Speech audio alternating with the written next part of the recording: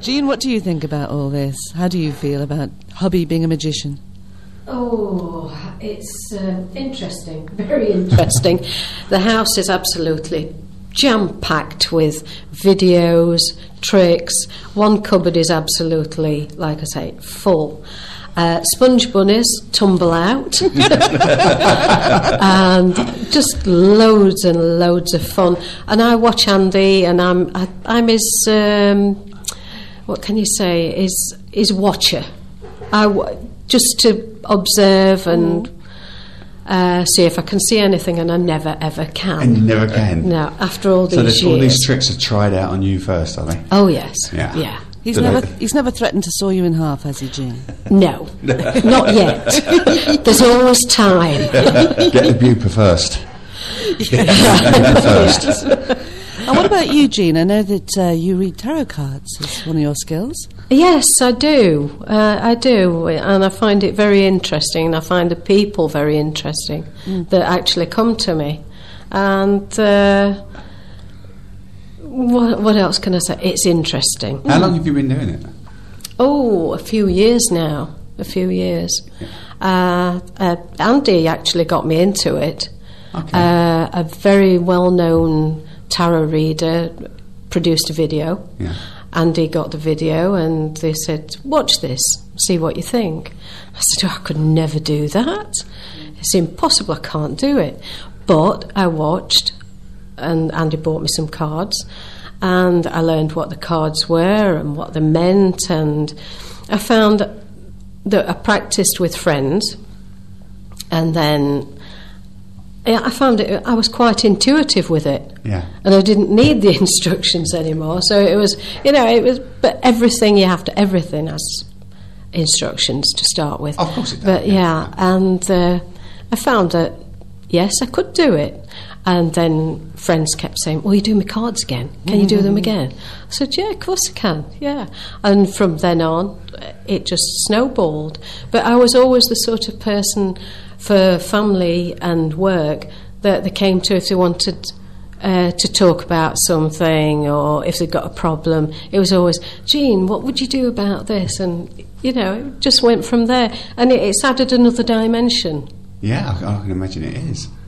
And going with the magician, the magic side of things as well. Well, I can imagine you got that particular type of household. You must have things everywhere. Like you have the crystals and. Oh yeah, I've actually got some new cards. I mean, these Old Faithfuls that I've got here, but I've got some new ones, and they're a totally new thing for me. It's a Japanese Zen. Cards, but I'm still getting into them, but they are so good. They say so much to me. Because cards are very special, aren't they? Because I had a friend back in the UK that used to read tarot, and she would only use one particular pack of cards. Yeah, well, these that I've got now are the ones I started with. Yeah. They're getting a bit grubby and a bit worn, so but you should never buy your own cards. No. So they come to you. You don't go and buy them. Yeah. Oh, right. Yeah. Okay. Or you're giving them. Yeah. And Andy bought me these new ones, and I'm still getting into them, but they are quite something special. And I can't wait to launch them. Launch them onto society. Yes. Well, I'm sure if you're listening and you've got a question for either Jean or Andy, then let us know. You can contact us by texting 63453 33100. You can email info@EnglishRadioMallorca.com. They'll be with us for a while, so we can get your question to them. Or you can make friends with English Radio Mallorca on Facebook and send us an instant message for either Andy the Magician or Jean, the lovely tarot card reader here, with other skills as well. Intuitive skills, shall we say. Now, on the subject of cards, up next, Andy is going to invite us to do a radio first, which is an experiment with playing cards. So if you've got some cards at home, make sure you've got them handy. We only need 9 out of a normal pack, is that right, Andy? Exactly, 9 cards, no jokers, just 9 normal cards out of any pack. All right. And everyone in the house can all join in, so give everybody in the house 9 cards. Okay, we'll see what happens next. What's new, pussycat? Whoa, whoa, whoa. After Tom Jones. What's new, pussycat? Whoa. And your pussycat knows. Love it. Tom Tom Jones and What's New, Pussycat. What's new on the radio? A magic trick on the radio is new.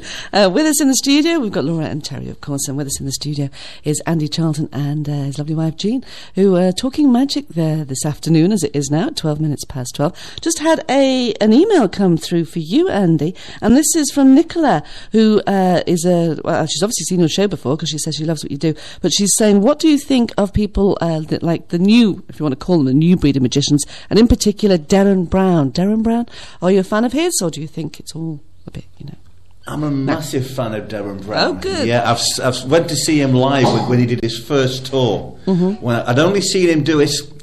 I'm not a massive fan of the series that he does on TV. Right. I must admit, but his live show, and they've televised his live show. Yeah. And I'm a massive, massive fan of that. I think he's a tremendous entertainer.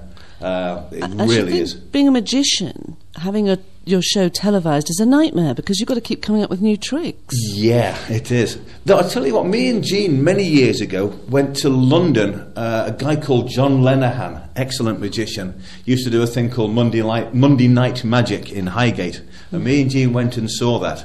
And there was a guy on there called Andy Nyman, and he was the first entertaining mind reader I'd ever seen.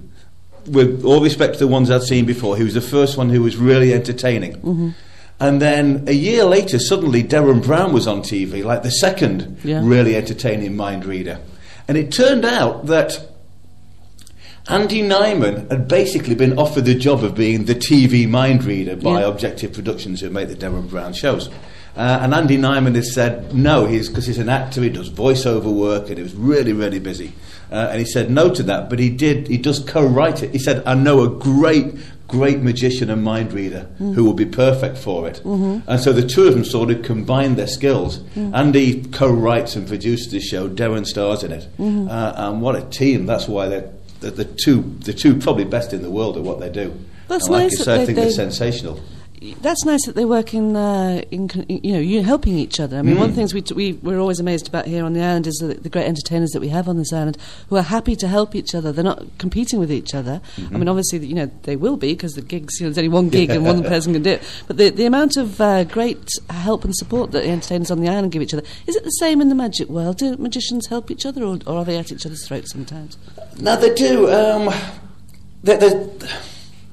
The way most magicians learn most of their tricks is, pardon the expression, but it's like, I'll show you mine if you show me yours.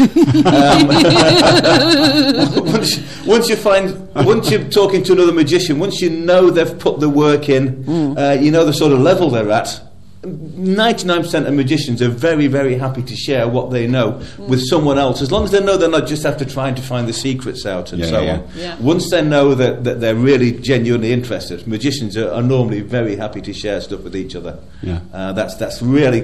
There's great... I mean, to start a book, Mark Wilson's Complete Course in Magic, just by that, it's £12 off Amazon. Best magic book in the world. But once you get beyond that, once you learn a few things from that, start talking to magicians.